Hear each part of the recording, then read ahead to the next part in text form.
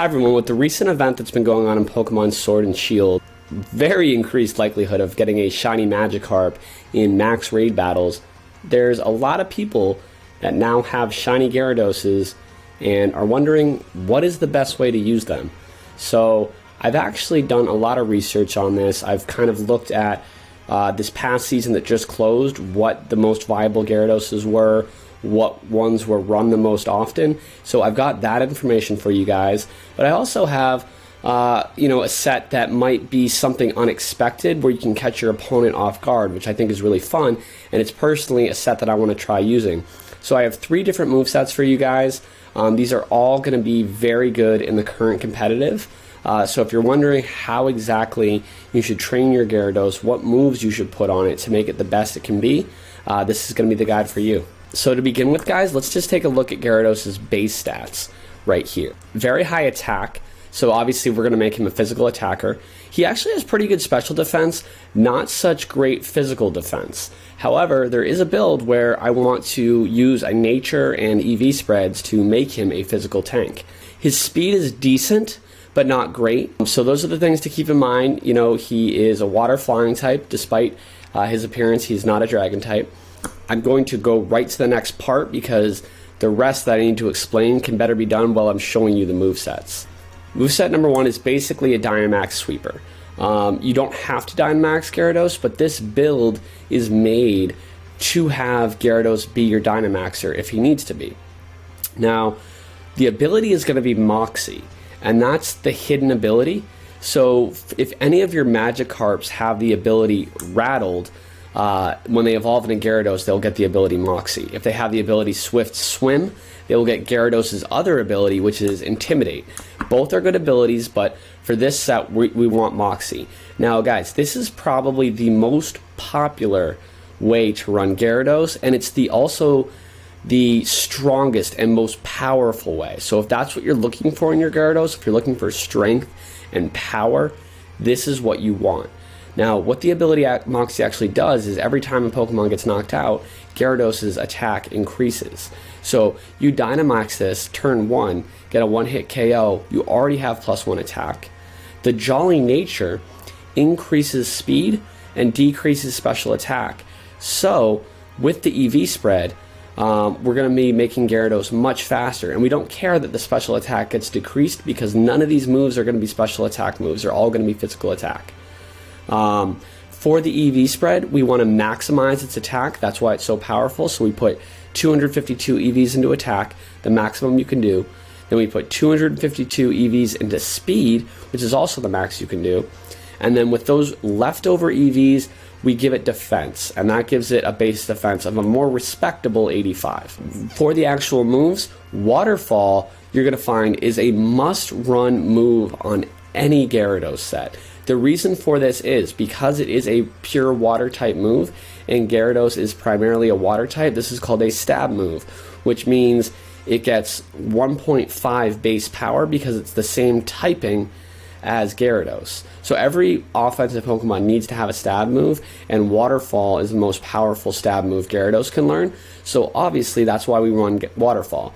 You can also Dynamax if you're using a Rain team and use Max Geyser, and that is also going to be a stab move, plus it'll set the rain for your Rain team. So that's one thing to consider. Dragon Dance is also a no-brainer because that increases the attack and speed even further from what it is. So if you run Gyarados with a Pokemon that knows Follow Me, you can do Follow Me on turn 1, get a free Dragon Dance, see what Pokemon they Dynamax, and then based on that decide whether you want to Dynamax your Gyarados or just, attack. Now, the third move can be either Earthquake or Power Whip. There's reasons to run both. Now, you might want to run Earthquake because it can hit all the Pokemon in the field. And again, if you've got that Follow Me Togekiss next to you, Earthquake will not hit the Togekiss. So that's a great move, and it's also great for dealing with Steel types like Excadrill. However, you already have Waterfall that it also is great for dealing with Excadrill, and Earthquake cannot hit Corviknight. So even though there's a lot of moves, or a lot of Pokemon that Earthquake is really good against and it has that base 100 power, you might want to consider the other move, which is Power Whip. Now, Power Whip is a grass type move, so this is great for dealing with things like Gastrodon and especially Wash Rotom. Power Whip is basically made to be able to destroy Wash Rotoms. And our last move is going to be Bounce. Now, Bounce really is not a good move on its own. The only reason you're running Bounce is because this is a Dynamax sweeper, and because when Gyarados Dynamaxes, that Bounce turns into a very, very powerful Max Airstream, which will boost Gyarados' speed even further, which, in addition to his Moxie, is another way you can boost speed and attack without even using the Dragon Dance.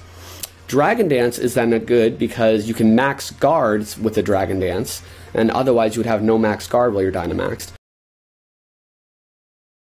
Now, this is what I call a utility sweeper. Now, the reason I call it utility is because it can deal with a lot of different Pokemon because of the move spread. However, it can also spam Intimidate. So by having this Pokemon in the active, right when the battle starts, you'll lower your opponent's attack on both of their Pokemon.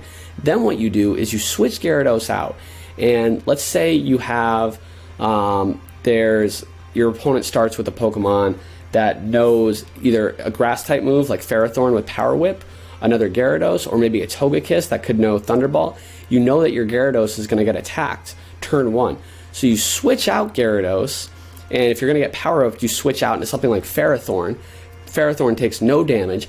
Then you can switch Gyarados back in, and the more times you can switch Gyarados out and then back in, the more times your opponent attack gets lowered with the ability Intimidate. So you can see why we want to run Moxie on the one that we're always trying to Dynamax, and the one that we aren't necessarily going to Dynamax, Intimidate can actually be better. Now you're going to see it's the same EV spread. We want to max out attack, max out speed, and put the rest in defense. Now, for the nature, I still recommend Jolly because it's going to boost the speed. However, you could run Adamant, and running an Adamant nature will increase your attack, and again, still decrease the special attack.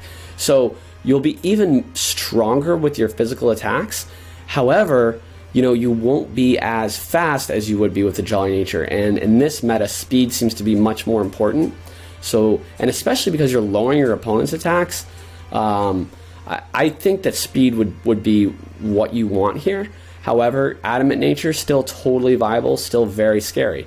One thing I forgot to talk about in the last set, I'm glad I forgot because it's the same thing in this set. The held item, guys, is going to be a Lumberry. And basically what that will do is if your Gyarados gets affected by a status condition, like if it gets Will-O-Wisped or if it gets paralyzed, it'll recover from that automatically one time. So Will-O-Wisp is something that people always try to do on Gyarados. So the fact that it's holding that berry is super, super helpful. You can run other things. You can run a Citrus Berry to recover some health when it starts to get low. But honestly, for these hyper offensive Gyaradoses, I think Lumberry is the preferred item. Now look at the moveset. You'll see it's very similar. We're running Waterfall and Dragon Dance both again, because increasing attack and speed is always good, and having that stab move is good. Now for the last two moves, you remember I was debating between Earthquake and Power Whip. Well, on this Gyarados you can run them both, so it can be equipped to take out both, Wash Rotom, Gastrodon, but also Excadrill, other steel types. Now with the secondary move, or not the secondary move, with an alternate move that you can run on Gyarados is Crunch.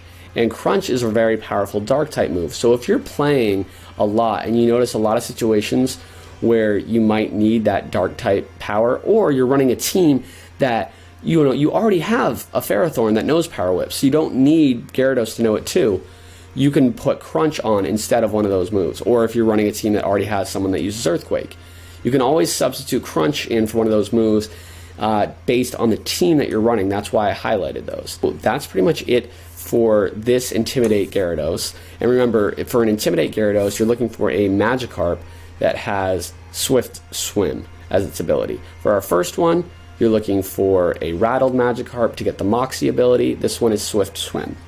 Now, this third moveset, guys, is kind of the coolest. It's not going to be, you're not going to see it a lot, but it could be very fun, and it's also very different. And this is Gyarados as a defensive tank. So for this build, we're going to have it hold a Rocky Helmet. And what the Rocky Helmet does is anytime someone is silly enough to do a physical attack into Gyarados, they will take damage. Now, they probably, if they figure out that you have the Rocky Helmet, they'll stop trying to attack you. But here's the thing. Similar to the other Gyarados, this one has the ability Intimidate. So we're going to be doing a similar strategy, switching out, switching back in to lower our opponent's attack as many times as possible. And since we're switching out and switching back in, this Gyarados is a defensive tank built to take those physical hits. So we're putting 246 EVs into HP, so almost maximum HP, 252 EVs into defense, so even though Gyarados doesn't have very high defense to start with, this will make it an absolute tank, because 79 is not bad. That's, you know, that's almost, it's basically 80. And then we'll put those remaining EVs into attack, because that little boost of attack will still make it a very strong attacker. Now, the nature is going to be impish, so, you know, we, again, are sacrificing special attack to have an even higher physical defense. So, the moveset, again, waterfall, you always want it. For a physical attack, you need to have that waterfall. But the other moves are interesting, guys. So, Taunt and Thunder Wave. Taunt is great because if you see, you know, a team where there's clearly a setup Pokemon, like it's a Trick Room setter, and there's no NDD next to it, or it's a Whimsicott, you just taunt it, and then they can't use any of those setup moves, except for Whimsicott can still use beat up, so you have to be careful about that. But any other setup moves, like if a Whimsicott's going for Fake Tears or Tailwind, it's going to cancel it out. Now keep in mind though, Gyarados' speed, Whimsicott is Prankster, so if it's going turn 1, Whimsicott will get off a move, Tailwind, whatever. But then turn 2, it will no longer be able to do any more setup moves. Thunder Wave, this is obviously good because you can paralyze opponents. So in addition to continuing to lower their attack, paralyzing them, it's really, really good. And then before I get to the last move, this EV set, guys, since it's so strong, it's built to take hits. So let's say you start out and you have a Pokemon, you have like Arcanine out there, and you know your opponent's going to do a huge water type move on it because they have a water Pokemon. You switch into Gyarados. Gyarados takes the hit. If it's physical, it literally does nothing because its defense is so high. If it's special, it still probably does nothing if it's water. And then Gyarados' special defense is already base 100, so it's still going to do not that much damage. You get the Intimidate off, and then you'll switch Gyarados out again, or you'll taunt a Pokemon that's, you know, using moves to help set up, or you'll paralyze a Pokemon, and then you'll switch in and out. So that's why Gyarados is great. And then if you see an AZKO, if you hit something and it's Focus Sash, you need to just kill it. You can do an Earthquake, it'll hit both Pokemon. And then the other option that I'm throwing on this one is Ice Fang, because this is good for Dragon types like Dragapult. So Ice Fang can do some really heavy damage there. And again, it's something your opponents won't be expecting. Again, this move, guys, depends on what kind of team you're having. So I included Ice Fang because if you're running a team that already has a really strong Earthquake user, or more than one, you might not want another Earthquake user. Or if you're running a team that doesn't have a lot of Pokemon that get missed by Earthquake, so it doesn't have a lot of Levitate, you know, like a Rotom with Levitate, or Bird Pokemon or Togekiss, you might not want to run Earthquake either because it's not going to be, it's going to hit your Pokemon too. So Ice Fang is a great alternative here. Again, you can always go Power Whip and Crunch too, depending on what kind of team you're running. But yeah, so guys, those are the 3 different ways I would choose to run Gyarados. Guys, I hope you found this video helpful. Definitely like and subscribe if you haven't already. And I hope everyone has a great day, and I guess we'll see a lot of shiny Gyarados in the competitive battles this season, and in the raids. Alright, bye guys.